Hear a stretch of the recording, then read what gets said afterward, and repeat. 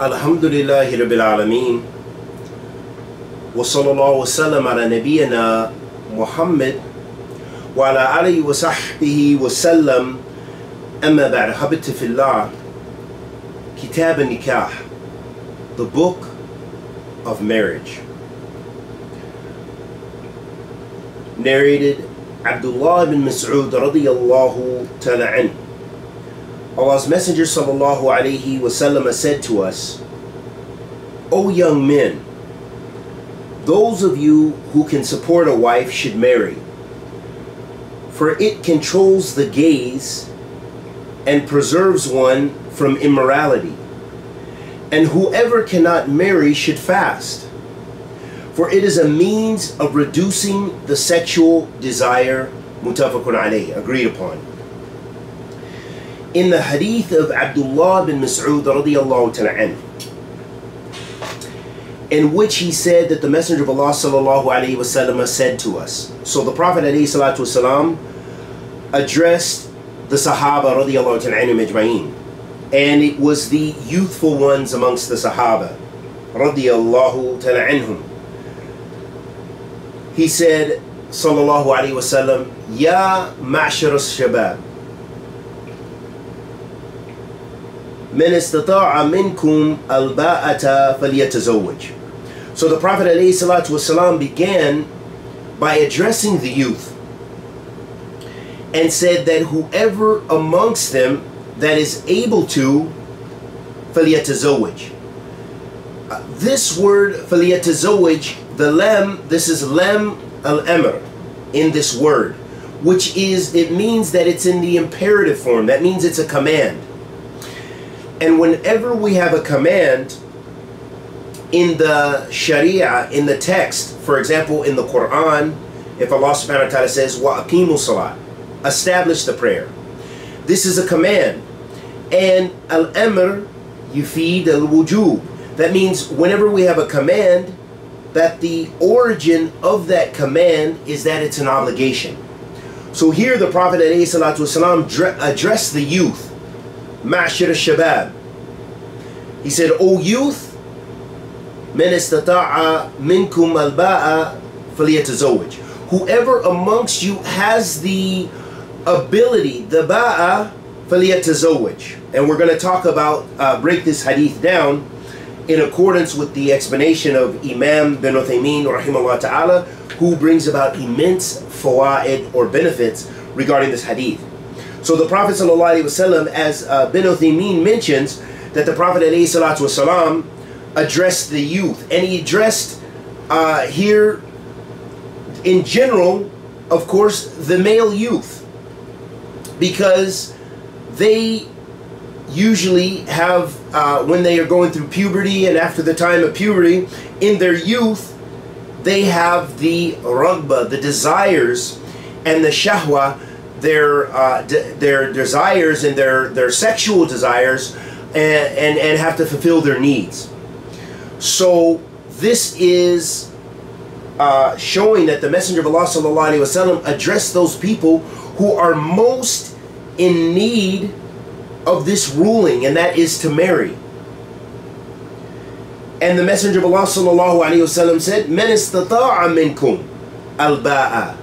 Whoever amongst you has the ability.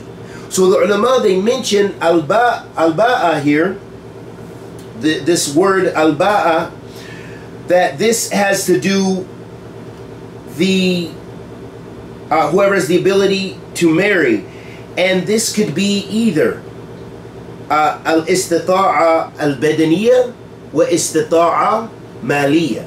So this can either be the ability, the physical ability, or the ability through one's wealth. So there's two. This term al-ba'a denotes either or both, as some of the ulama mention. It can either denote the ability, the physical ability, meaning the sexual ability, and that the person has desires, or the financial ability. Because also we know, of course, in Islam that the male, his responsibility, as Allah subhanahu wa ta'ala says, Al-Rijal Qawwimuna ala Nisa, that men are the maintainers and protectors or supporters of the women. So with that role that men have, that Allah subhanahu wa ta'ala has given them to protect and maintain the women, that means the men, they need to work. They need to work unless they're independently wealthy, or however means halal that they earn their livelihood, or they have a livelihood that they spend it upon their family. They spend it upon the women.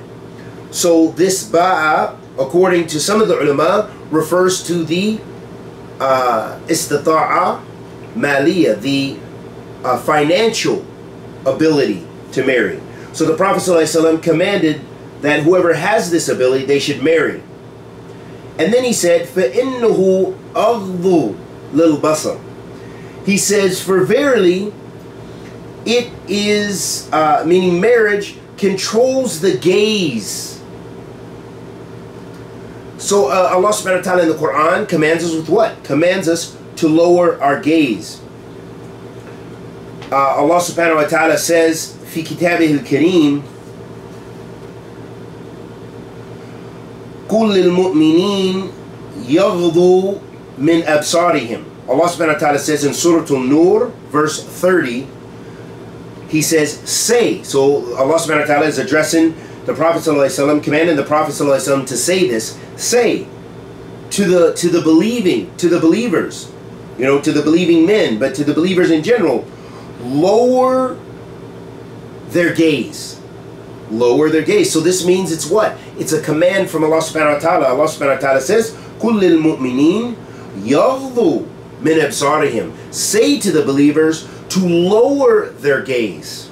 So Allah subhanahu wa ta'ala is commanding the believers to lower their gaze. And in an authentic hadith of the Prophet alayhi salatu wassalam, the Prophet sallallahu alayhi wasallam said, mentioned about the haqq, or the rights of the street. And part of those rights in the street, the Sahaba radiallahu ta'ala, they were sitting on the street, basically hanging out, as we would say. And the Prophet alayhi salatu wasalam advised them about the right of the road. And one of the rights of the road is that you lower your gaze, meaning you don't look at that which is forbidden for you to look at. So these are some of the evidences which show us that lowering our gaze is mashru'. It is something, it's an obligation upon us as believers. Because Allah subhanahu wa ta'ala says, قُلْ لِلْمُؤْمِنِينَ. Say this to the mu'mineen. Say this to the believers. And then the Prophet alayhi salatu wasalam said, مَنِ اسْتَطَاعَ مِنْكُمُ الْبَاءَةَ فَلْيَتَزَوَّجْ فَإِنَّهُ أَفْضَلُ لِلْبَصَرِ وَأَحْسَنُ لِلْفَرْجِ. So the second reason that for marriage, as according to this hadith of the Messenger of Allah sallallahu alaihi wasallam, firstly to help to lower the gaze, to keep you to look at that which is permissible. Secondly, as the Messenger of Allah sallallahu alaihi wasallam said, وَأَحْسَنُ لِلْفَرْجِ, and that it is better for the private parts, meaning that it is this helps to preserve one from immorality, because much of immorality comes from the private parts. It can either, of course, we use for the halal, okay, if you can either, your desires, you can dispense of them in a halal fashion by legal and lawful sexual intercourse with if you're a man, with your wife, and if you're the wife, with your husband. Okay, that's clear. However, the one who does not do it lawfully, they incur sin. And the ways in which they can do it unlawfully is through masturbation, through zina and adultery, and these kind of activities. So these types of relationships. So that lets us know that by marriage, the institution of marriage helps you to lower your gaze. And it helps you to control your sexual desires, control your private parts, and protect them from immorality. وَمَنْ لَمْ يَسْتَطِعْ فَعَلَيْهِ بِصَوْمٍ. And the one who is unable to do that, meaning unable to marry because they don't have the ability, as we mentioned in the beginning of the hadith, al-ba'a, whoever does not have this ability, either, as some of the ulama mentioned, badaniya, through their the ability sexually, could be an old man or what have you, or someone who has impotence or whatever the case may be, some sort of sickness, or the other situation is they don't have the wealth to do so. They don't have the ability to be able to take care of a family. So then the Prophet ﷺ prescribed for them, مَنْ لَمْ يَسْتَطِعْ فَعَلَيْهِ بِصَوْمٍ. So whoever doesn't have this ability, then they should fast. And then the Prophet ﷺ said, فَإِنَّهُ لَهُ وِجَاءٌ. For it means a reducing, because it's a means of reducing the sexual desires. So letting us know that from amongst the ways to reduce one's sexual desires, of course, is fasting. The fasting, it makes you have a weakness in your appetite, obviously, and you become hungry, you become thirsty, but after a time, your body becomes accustomed to that, and your body is weakened, generally, in a state of fasting, from a lack of nutrients and a lack of the sustenance. And that lessens the desires. And so, for most people, that is a weakening of desires. However, some people have excessive desires, and this is why they fall into sin even when they fast. Even fasting, for some people, is not does not help control their desires, or enough does not control their desires enough. So some of the benefits of this hadith,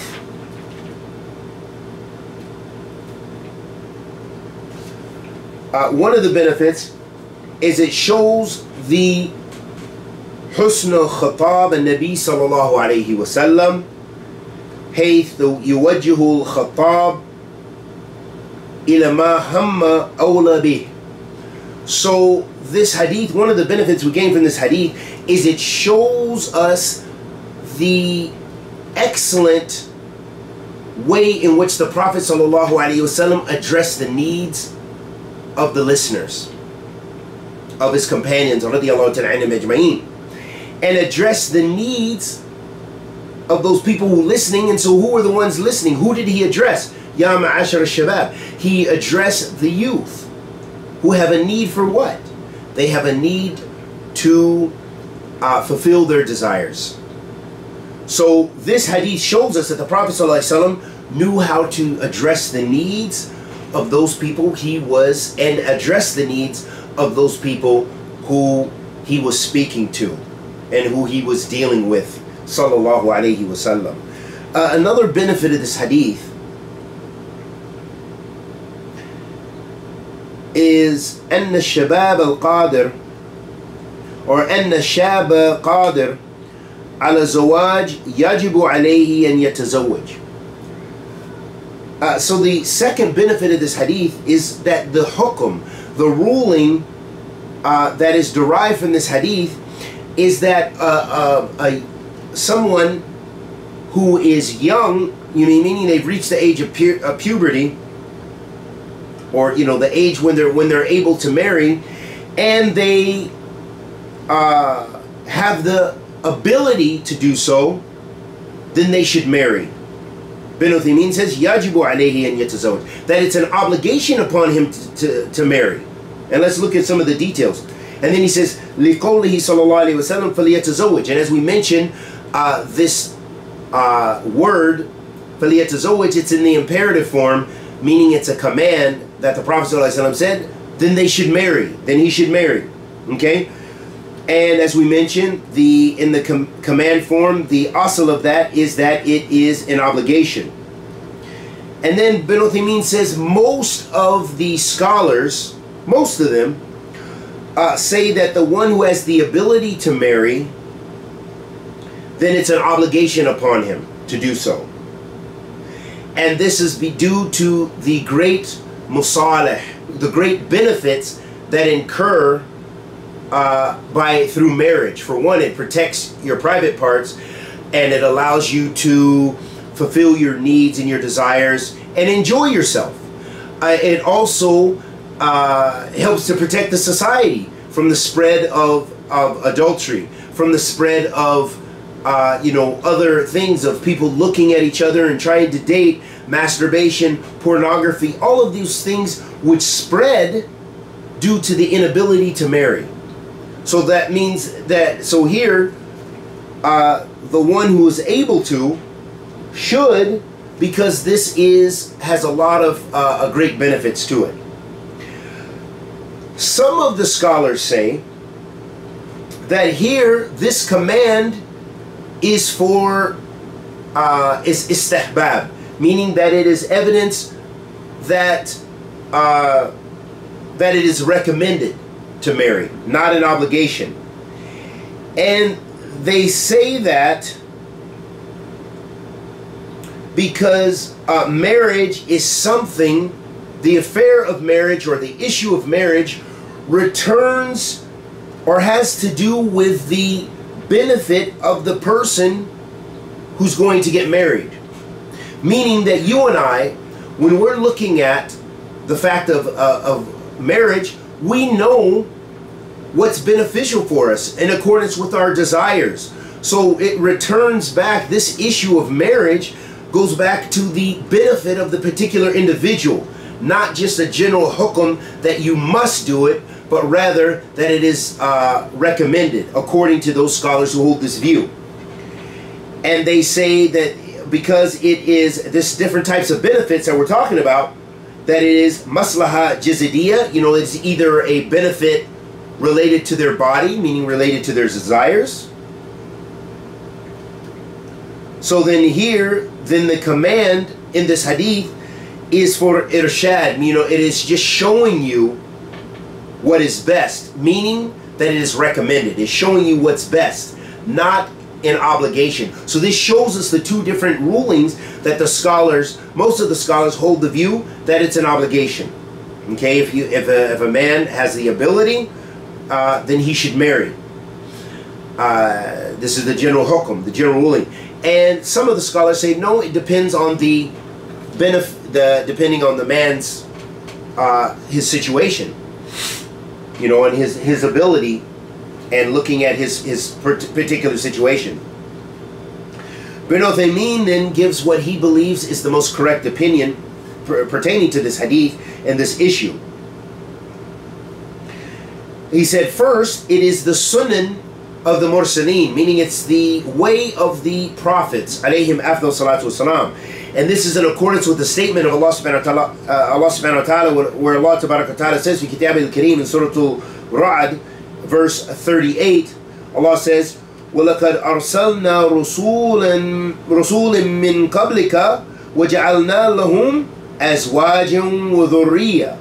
Allah subhanahu wa ta'ala says, fi kitab al-kareem, we have sent messengers before you, and we gave them spouses and children. So here Allah subhanahu wa ta'ala, what we learn from this ayah of Allah subhanahu wa ta'ala, this verse in the Quran, is that Allah subhanahu wa ta'ala sent the messengers, and from their sunnah was that they married and they had children. And also the statement of the Messenger of Allah sallallahu alaihi wasallam, where he said, وَأَتَّزَوَّجَ النِّسَاء فَمَنْ رَغَبَ عَنْ سُنَّتِي فَلَيْسَ مِنِّي. So the Prophet sallallahu alaihi wasallam mentioned in an authentic hadith, which we're going to take, it'll be the next hadith, related to the people, three individuals who wanted to come closer to Allah subhanahu wa ta'ala. They were doing great ibadah, and one of them said, I'm not going to marry. And the Prophet ﷺ heard about this, and he said, وَأَتَّزَوَّجُ النِّسَاء, I marry women. فَمَنْ رَغِبَ عَنْ سُنَّتِي فَلَيْسَ مِنِّي. Whoever desires other than my sunnah, my way, then they're not from me.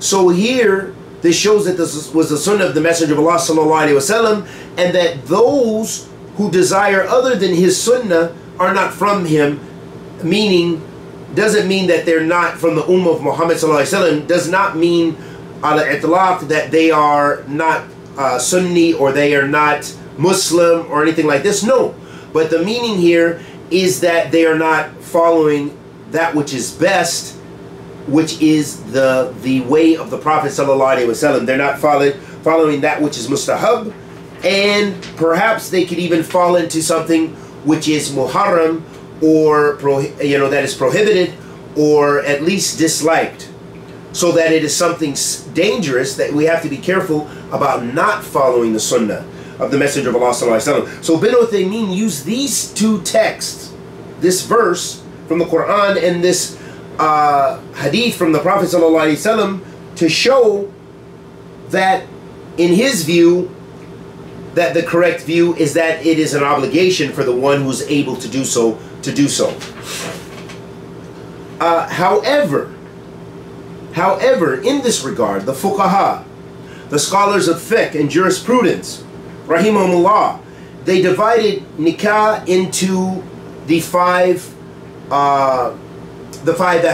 ahkam in fiqh, meaning wajib, mustahab, mubah, makruh, muharram. So they said nikah, marrying, can fall under one of these five rulings, and it just depends upon the situation. So the wajib, first wajib. So they say, some of the fuqaha, they say the wajib, an-nikah wajib huwa alladhi yukun ala man yukhafa zina bitarkihi. So nikah, those who say that in the hal, or the condition, the state, when it becomes wajib upon an individual, if they are fearful of committing zina. They're very fearful, that they're pretty sure that they're very close to falling into zina, which is a very serious sin, one of the major sins. So this person, it becomes an obligation upon them to marry, and especially if they have the ability to do so.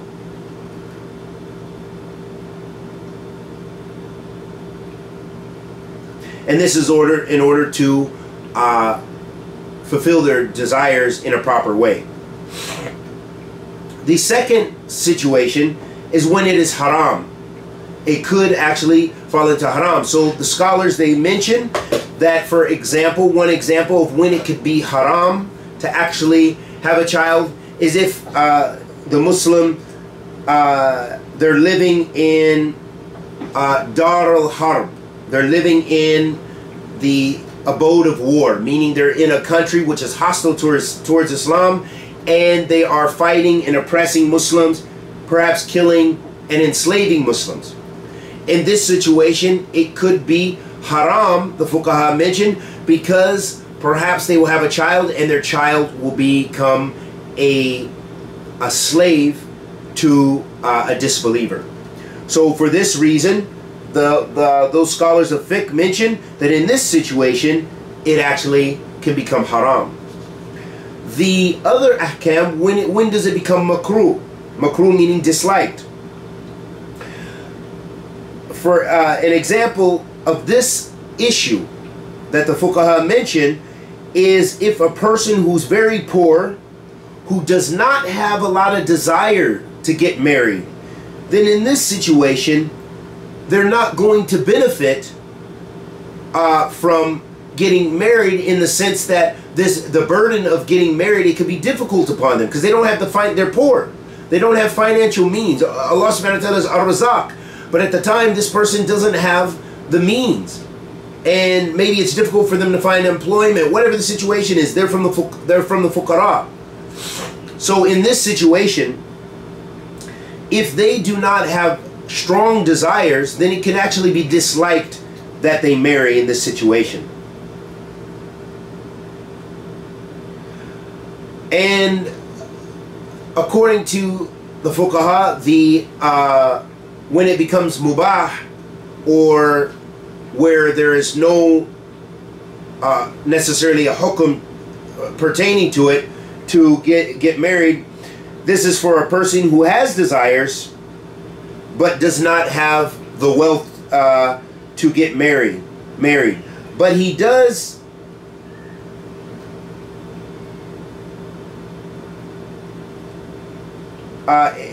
so in this situation, this individual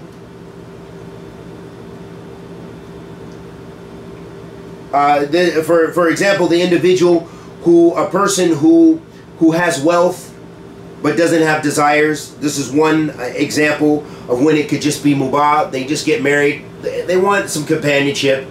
They get married, but it's not because they have a lot of desires to get married. They're not afraid of falling into that which is haram and so forth. And they have wealth. For this person, according to the fuqaha, this could be a situation, a scenario when it could be mubah, when it could be just permissible for them to marry, but it's not necessarily recommended, nor is it disliked, nor is it an obligation for them. And those are in accordance with those ahkam that we mentioned. Another benefit of this hadith is this hadith shows us also the excellent ta'leem of the Prophet sallallahu alaihi wasallam, that the Prophet alayhi salatu wasalam was the best of teachers and instructors alayhi salatu wasalam, and making things clear for his nation, because here we are 1400 years later still looking at these texts in order to derive the hukum and practice our religion. And this is because of the clarity of the sunnah of the Messenger of Allah sallallahu alaihi wasallam, and for him giving us, even in many of his hadith, giving us the illah, meaning the reason behind the ruling. And here the Prophet alayhi salatu wasalam said,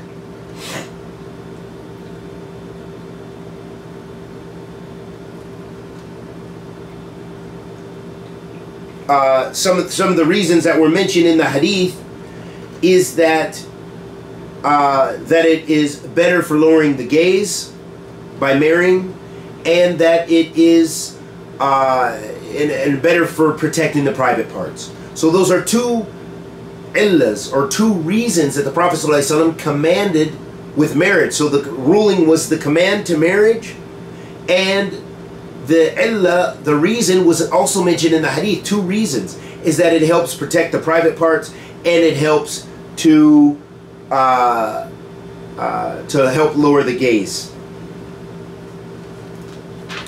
Another benefit of this hadith is it also illustrates for us that it is an obligation for us to lower our gaze, to not look at that which is prohibited, and to avoid the muharramat. And we already mentioned some of the adillah for that. Also, this hadith shows us that it is mashru' to protect and preserve one's private parts, to avoid that which is muharram. Zina and masturbation and so on and so forth. This hadith also shows, illustrates for us, or another benefit of this hadith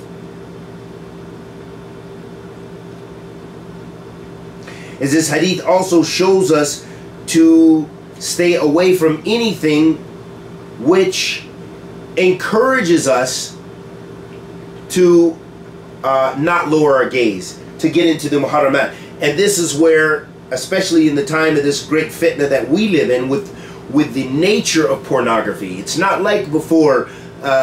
Even when I was a young youth, where those kind of things were only through probably pictures and magazines. Now the internet, any young child can gain access to websites, especially in many of the countries, especially in the West, but even in many of the other countries that don't filter pornography. And even if they filter it, they're so easy to get around the filters. So the problem is, it's of epidemic proportions, the addiction to pornography, and this is even in the Muslim lands, the addiction to pornography. We're not just saying that it happens, but addiction in many of the places. Wallahu musta'an. Probably in all the places. Wallahu musta'an.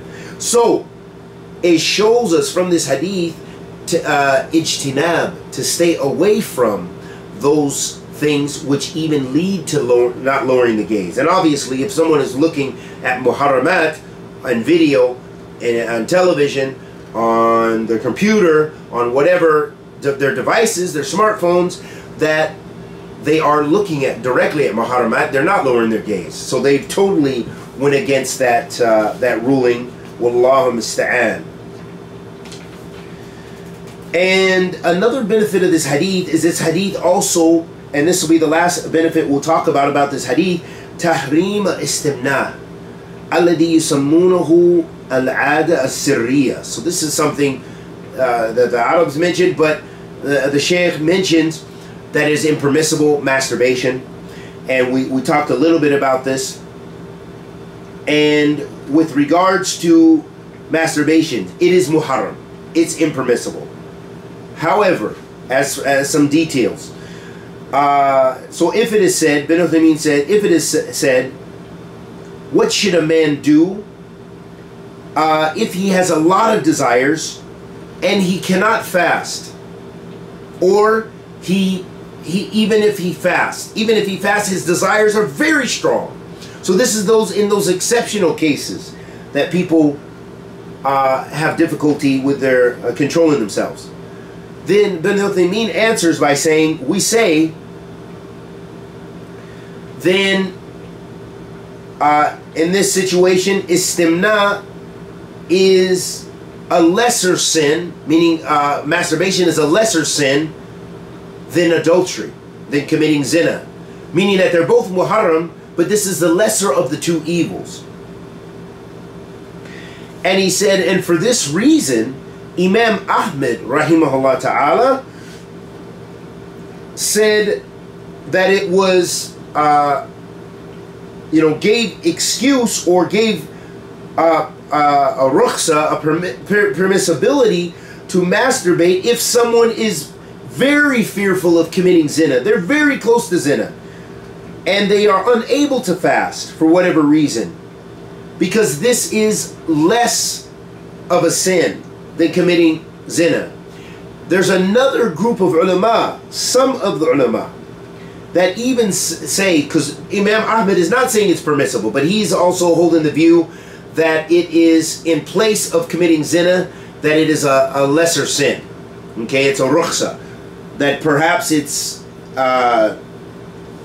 unclear if he's saying that it's still sinful, but when he says it's a rukhsa, usually that is not something that is sinful, meaning that it is permissible to do under this extreme situation, that you're very fearful of committing zina and you cannot fast, or fasting is absolutely not working for you.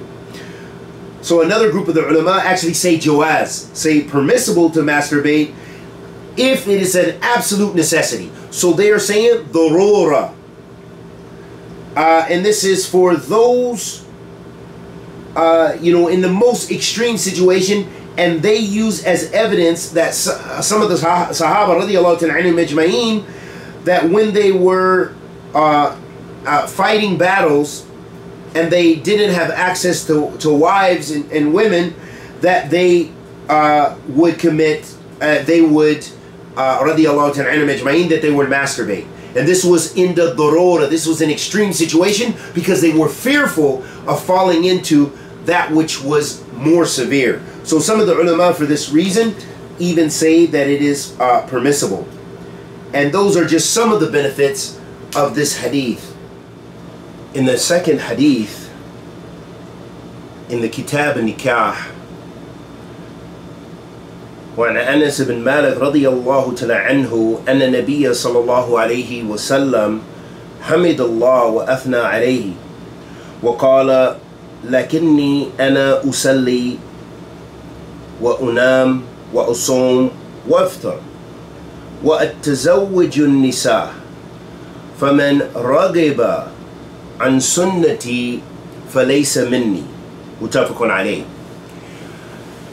In this hadith, which is in Bukhari and Muslim, the hadith narrated by Anas ibn Malik radiyallahu ta'ala anh, he said, the Prophet sallallahu alayhi wasallam praised Allah, extolled him, and said, yet I pray and sleep, I fast and break my fast, and I marry women.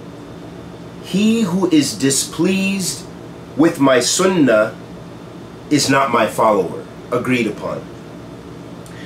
In this hadith of the Prophet alayhi salatu wasalam, it shows us the importance of balance in Islam.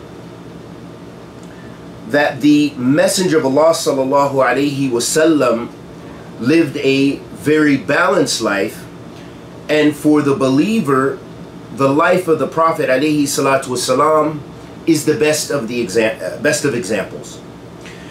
And that means that is how we determine whether someone is balanced, whether someone is just, is by going back to the example of the Messenger of Allah sallallahu alayhi wasallam. And in this hadith, which is in Kitab Nikah, is in the book of marriage, the reason behind this hadith is that three people from the Sahaba to Rasul sallallahu alayhi wasallam radiyallahu ta'ala anhum ajma'in, they came to the Messenger sallallahu alayhi wasallam, and from their very severe love for following the Sunnah and their severe love for khair, which shows us this is the nature, this is how the Sahaba were, radiyallahu ta'ala anhum ajma'in, is they had a love for doing good deeds. For us, many of us, we do things with laziness. We do whatever we think is sufficient. Oh, I've prayed enough today, I'm not going to get up, I'm not going to do this. So we make excuses for why we shouldn't do more khair. But the Sahaba radiyallahu ta'ala anhum ajma'in, they were haris al-ilm. They were very, they desired knowledge. And they desired practice. And they wanted knowledge that would bring them closer to Allah subhanahu wa ta'ala. So these Sahaba radiyallahu ta'ala anhum ajma'in, they had this very strong desire to do something good. And they came to the wives of the Prophet sallallahu alaihi wasallam, and they asked them about the deeds that the Prophet sallallahu alaihi wasallam did. These are deeds they call sir, meaning they were secretive deeds that no one would know except who? Except his wives radiyallahu ta'ala anhunna, because they were with the Prophet sallallahu alaihi wasallam in places, of course, where others weren't. They lived in the houses of the Messenger of Allah sallallahu alaihi wasallam. And so they said, so this was their hujjah, or this was their reasoning for doing what they did. This gives us the background of this hadith. They said that the Nabi sallallahu alaihi wasallam قد غفر الله له ما تقدم من ذنبه وما تأخر. They said, the Messenger of Allah sallallahu alaihi wasallam, he's been forgiven for what he did in the past, and whatever sins that might occur in the future. He's been forgiven, sallallahu alaihi wasallam. However, we're not like that. Okay, and this is true. So some of them said, I will fast and I won't break my fast. Another one of those companions radiyallahu ta'ala anhum said, I will stand in the night prayer and I won't go to sleep. And the third said, I will not marry women.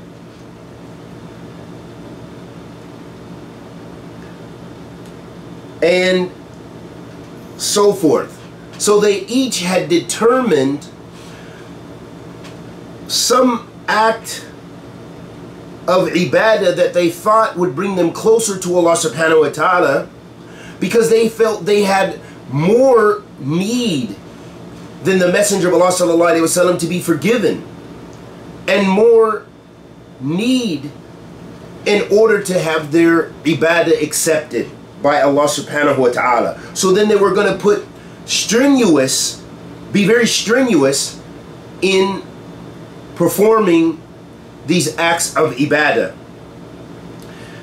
And I want to highlight, this is something that's common sometimes for people who either they begin to reestablish their practice in Islam. Maybe they were born Muslim to a Muslim family, but they never really practice, or they become religious. So then they have such a zeal, such a desire to come closer to Allah and be a good Muslim, that sometimes they fall into these mistakes of going beyond the bounds, of being extreme.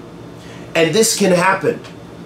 Likewise, for those who are not Muslim, when they come to Islam, many of us, we had a zeal. When we came to Islam, the zeal is not like after you've been Muslim 5, 10, 15, 20 years. It's not the same as when you first got the light of Islam, you were so eager to do any and everything that seemed Islamic, and to practice everything that you read about to the extent of your ability. And what's problematic is a lot of times that's based on a lack of knowledge, but having too much zeal. So Islam gives us that balance, and that balance is contained in the Sunnah of the Messenger of Allah sallallahu alaihi wasallam.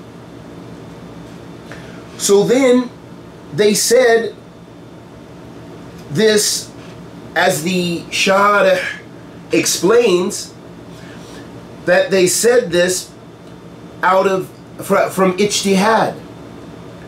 They said this from ijtihad, meaning they were making judgments. They knew prayer was mashru', is wajib, that it was an obligation upon them to pray 5 times a day, and that there would be reward for the night prayer. So out of ijtihad, the one who was going to not go to sleep after prayer and just can pray the whole night, from their own understanding, they thought they would be coming closer to Allah, that this would be a way to even be a better mu'min, and that they are more in need of their sins being forgiven, as we mentioned. Likewise, from ijtihad, the one who said they would fast and not break their fast, because they thought, hey, if I'm getting that reward for sunrise to sunset fasting, what if I extend that? Then I should be extending my reward. Okay, this was from their ijtihad. They didn't know better, but they were doing the best that they could. So we know from the Sunnah of the Messenger of Allah sallallahu alaihi wasallam, as the Prophet alayhi salatu wasallam said, that someone, especially if they're ahlan for this, meaning that they are a person of ijtihad, they're a person who has knowledge, not just for anyone to say they understand the text like this and then make ijtihad, no, but those people who have knowledge, the scholars and so forth, that they, when they make their ijtihad, if they are correct, they receive 2 rewards, as the Prophet ﷺ said.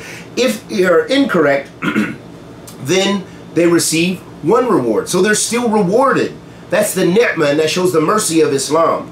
So these companions, radiallahu ta'ala anhum ajma'in, they had this zeal and desire to come closer to Allah subhanahu wa ta'ala, and they were exercising their ijtihad.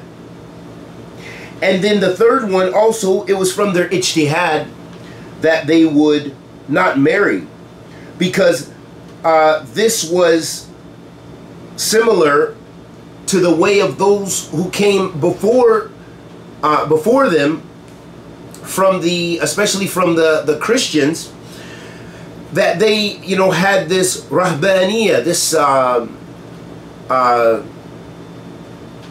way of abstaining, like we have nuns and priests. They say, I'm not going to marry. Their argument is, they say they're married to God, is what they say, wa'iyadhan billah, from this concept, even if they mean by it something else. But we would never use those kind of terms as believers. But their intent is that they intend to do good by abstaining totally from the worldly pleasures. They believe they will be less distracted from their worship of Allah subhanahu wa ta'ala. This is the concept. And this was a practice of those who came before our nation. However, the Prophet ﷺ and what was the sunnah of the Anbiya differed to this. It differed to this, meaning that they married, as we mentioned in the first hadith, that they married the Anbiya, they married. You know, as Allah subhanahu wa ta'ala mentions. Allah mentions this in the Quran, so that this was the sunnah of the Anbiya, to marry and have children. So, this was something that influenced this Sahabi radiyallahu ta'ala anhum. Some of the great benefits that we gain from this hadith, and there are many. One of the benefits is that Islam, muharabat al-Islam lil rahbaniyah, that Islam completely negates or rejects this concept of abstaining from marriage, abstinence. So Islam encourages abstinence when a person is unable to marry, meaning that they shouldn't commit zina, they shouldn't do anything muharram, as we mentioned. But however, al-itlaq, you know, in general, the practice is no. Islam rejects that. For someone to say, I want to just come closer to Allah subhanahu wa ta'ala and not marry, then this is not from the sunnah of the Prophet sallallahu alaihi wasallam. And this in turn can be a rejection of the sunnah, as we find from this hadith, especially if there are no other lawful ways to fulfill their desires. And we also know that when we, or one of the reasons behind rejecting this is Islam negates or rejects, Islam rejects anything that will weaken your ibadah. Anything that will weaken your ibadah. So for example, the person who does not marry, they refrain from marriage totally. We're not saying for a limited time. Some people, due to their career, they want to finish school, whatever the case may be, get in better financial situations. People do this. They practice. This is the reality. Without, whether we look at how mashru' it is or not. And we already talked about those various ahkam in the first hadith. However, this can be a distraction in your ibadah. When a person is in great need to marry, meaning that they have a raghbah, you know, a desire to fulfill, to have, you know, companionship and sexual relations, akramakumullah, that of course through the marriage bond, that this is how we fulfill that. But if they do not fulfill it and they restrain, there are chances they are going to fall into the muharramat.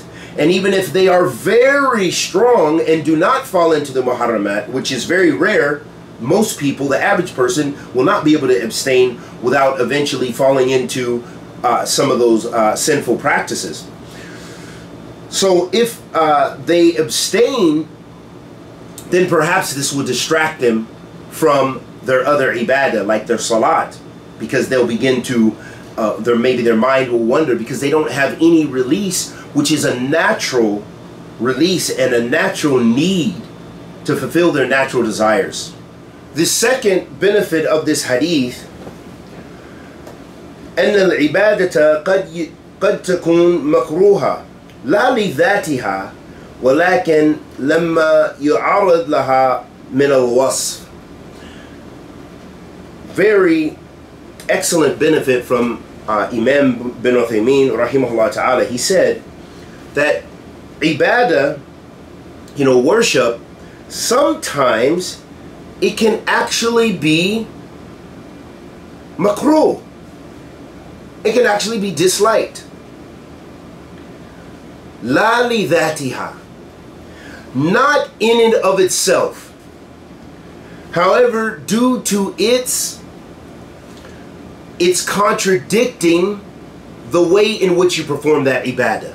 And we're going to explain. So this is a fantastic benefit, and this is why we benefit from the scholars of Islam, because they left such a treasure of knowledge and how to understand the core text of the book of Allah subhanahu wa ta'ala and the sunnah of the message of Allah sallallahu alayhi wa sallam. That's why we strive our best to learn and benefit from the text and the scholars that are living. We benefit from them because their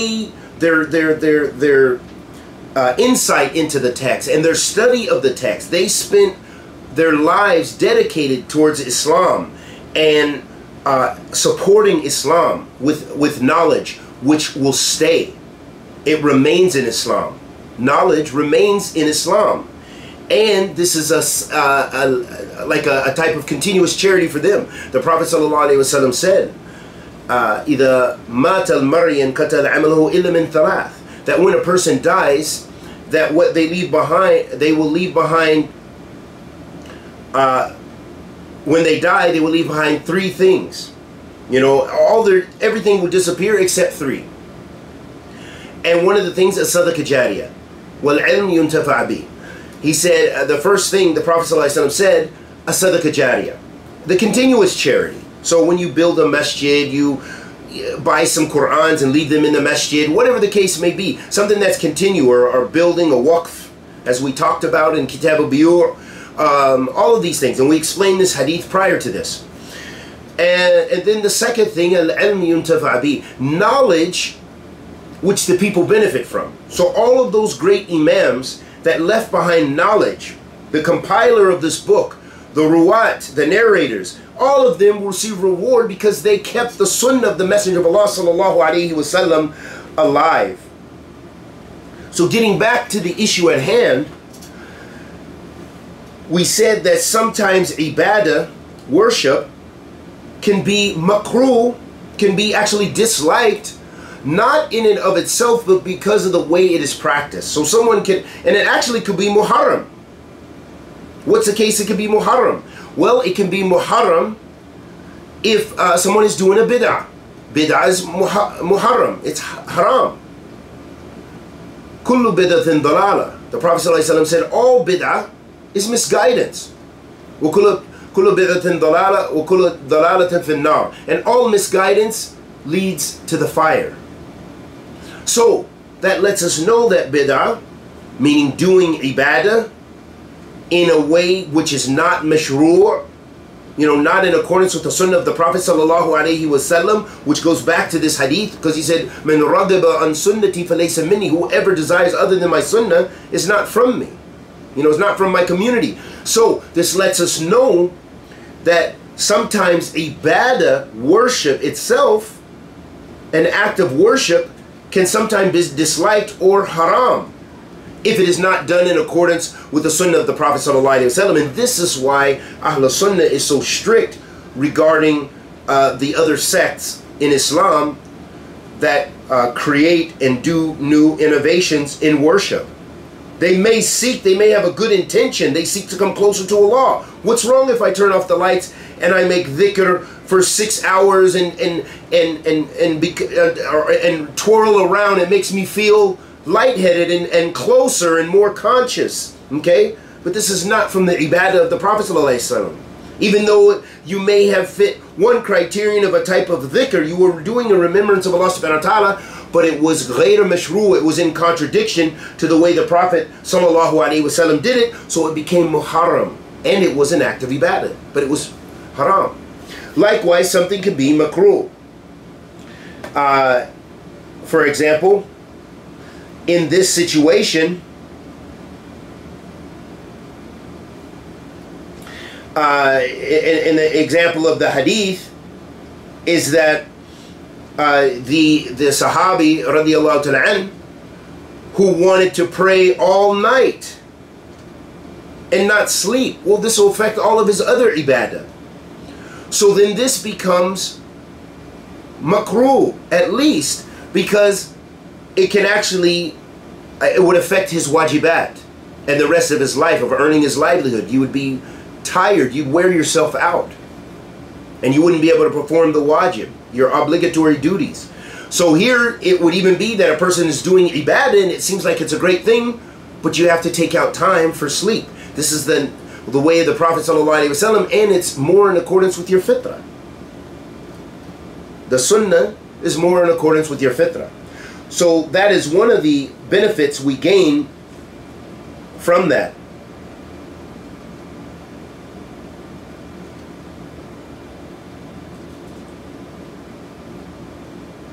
Another benefit of this hadith,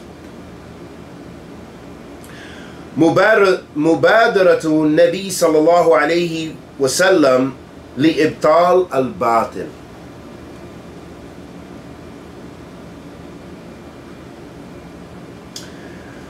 So another benefit of this hadith is it shows that the Prophet alayhi salatu wasalam was quick in rejecting commanding the good and forbidding the evil. The Prophet ﷺ didn't delay this. Commanding the good and forbidding the evil. So the Prophet ﷺ was also very quick in hadith to show or to negate falsehood. He didn't wait. He negated it immediately. And in this situation, how did that happen? The Prophet ﷺ, when it was mentioned to him about this, that he stood up and he addressed it immediately and prohibited it immediately. So this is from the sunnah of the Prophet ﷺ, and it shows that the Prophet ﷺ fulfilled his obligations as a prophet, alayhi salatu wasalam, doing Allah subhanahu wa ta'ala's bidding and destroying falsehood and any false practices, no matter who did it. So that's another benefit we gain from this hadith. Another benefit we gain from this hadith is, and this relates to the last benefit we mentioned, أنه ينبغي إعلان والإنكار إذا دعت الحاجة إلى ذلك. That it becomes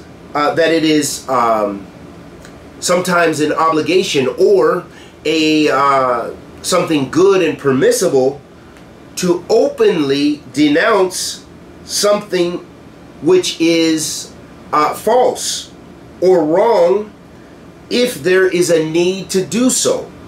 Meaning, so if it needs addressing immediately, outwardly, in order to teach the greater community, then it's better to do so. But sometimes, of course, commanding the good and forbidding the evil, especially with the leaders, for example, is done behind closed doors. It's not done out in front of the people, because the benefit of rejecting that munkar or that negating that falsehood could be overcome,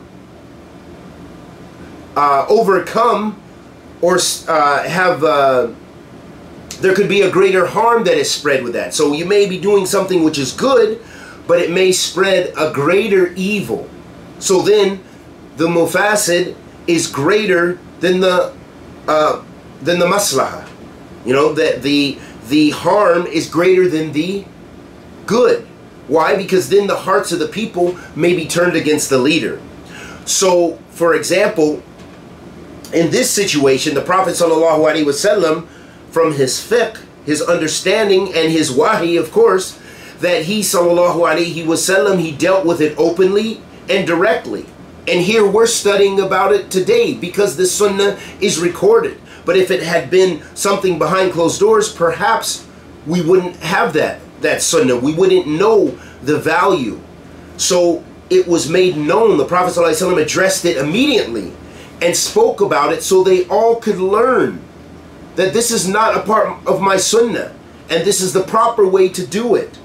And whoever desires other than my sunnah is not from me. So this is also a way of reprimanding and letting educating the people so that they know that my sunnah is the way, is the only way, because this is what brings you closer to Allah subhanahu wa ta'ala. So if there is a need to do so, then and it's appropriate, then sometimes it may be appropriate to admonish or negate the falsehood openly. And then there are other times when it may be better to do it quietly or behind closed doors. And this comes with fiqh. This comes with knowing and understanding the text and the hikmah and the wisdom of the situation. So that is something that Allah has favored the ulama with from study and experience. Another benefit of this hadith is this hadith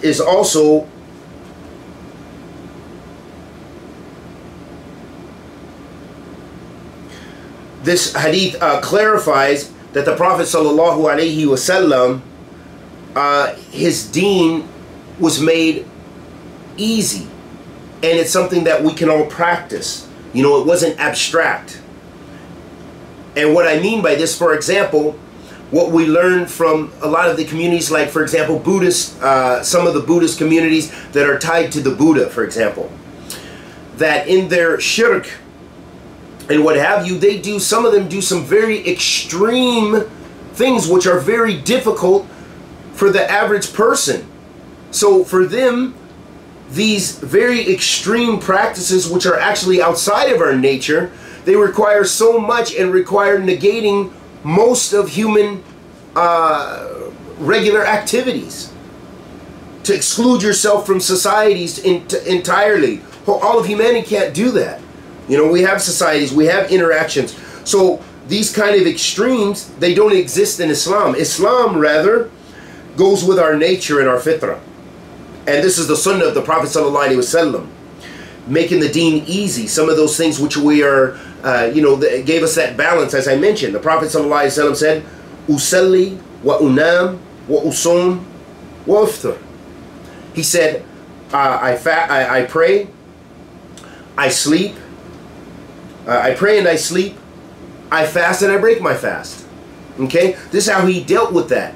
His prophetic sunnah is something which is easy, you know, and it's easy with our fitrah. Yes, you have some the struggle of fasting, you know, in long winters or hot summers, or you know, whatever your situation is. Those are the trials and the tests.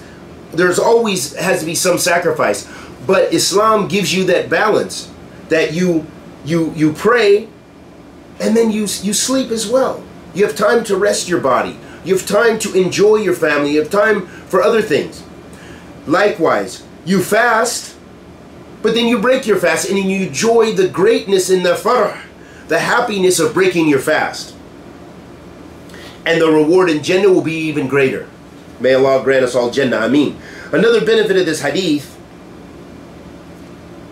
is that it is not permissible. We learn from this hadith that it's not permissible for us to cause great difficulty upon ourselves with regards to ibadah. And as I mentioned, especially the zeal of some people who newly begin to practice, they'll do all kind of activities, and go beyond the bounds a lot of times, and through zeal. But Islam again gives us that balance, because you want to do something that you can be consistent in your practice. You want to do something that's not going to make you hate ibadah, or make you so you don't turn away from the ibadah or reject it. So you want something, you need a balance. You need to not put so much great difficulty. As one of them who stood in prayer, and I believe it relates to this same hadith, that in order to stay awake, they tied themselves, so that they would not fall asleep, you know, to continue doing their ibadah, you know, to make sure there's some strain on their body, maybe a little pain, to keep their ibadah. No, Islam doesn't call us to do this. Islam is balance. Take a rest if you need to rest, you know, and this will bring you closer to Allah than being severe on your body and doing those things which you're unable to continue with. Another benefit of this hadith, it shows us that in general, fasting, you know, in the various, you know, the Prophet ﷺ said, وَأُصُومُ وَأُفْتِرُ. He said, I fast and I break my fast. And from this statement, it shows that fasting in general, on the various times that the Prophet ﷺ fasted, it wasn't restricted to just Ramadan. That this is in general. For example, this includes general fasting and fasting, you know, on Mondays and Thursdays, on the 3 days during the month, Ayam al-Bayth, and the 6 days of Shawwal, Yom Arafah, Yom Ashura, and other times which are mashru', that Islam, you know, that these are the ways in which you can follow the sunnah of the Prophet sallallahu alaihi wasallam. So it shows us in general that, because the Prophet sallallahu alaihi wasallam said, I fast and I break my fast, that there are various times that lets us know that there's many opportunities to fast, and of course break your fast and follow the sunnah of the Prophet sallallahu alaihi wasallam without being excessive, without being, say, I'm going to fast Monday through Thursday. But instead, no, fast as the Prophet ﷺ fasted, and you'll receive more reward without being strenuous excessively on your body. Another benefit of this hadith is this hadith also shows, and this is the shahid, or the purpose of this hadith being in this chapter, is that it shows that the mashru'iyyat al-nikah, that marriage is legislated in nikah in Islam. And the Prophet ﷺ said, وَتَزَوَّجُ النِّسَاء, that I marry women. That this is from the sunnah of the Prophet ﷺ. It is from his prophetic guidance, and that we should not leave this sunnah. So that is one of the main reasons why this hadith, or is the main reason this hadith is in this chapter. Okay, that's the shahid. Another benefit that we'll mention with regards to this hadith is that the Prophet sallallahu alaihi wasallam said, "Man ragiba an sunnati falaysa minni." So that whoever desires other than my sunnah is not from me. So this lets us know that when we do un-Islamic, when we do even ibadah in a way the Prophet sallallahu alaihi wasallam didn't do it, then this can be a way of showing that we desire other than the sunnah of the Prophet sallallahu alaihi wasallam, or that we feel that what we have is better. So at times it just depends on the person's intention and their, you know, how they think about what they're doing. Sometimes it could be muharram, sometimes it could be makruh, sometimes it could be even kufr, if they think that what they have is better. I know the Prophet ﷺ fasted like this, but my way is like this. وَعِيَاذٍ بِاللَّهِ. So it's very important to make sure, and this shows us the importance of the sunnah of the Prophet ﷺ, following his sunnah. Those are just some of the many benefits that we gain from this hadith.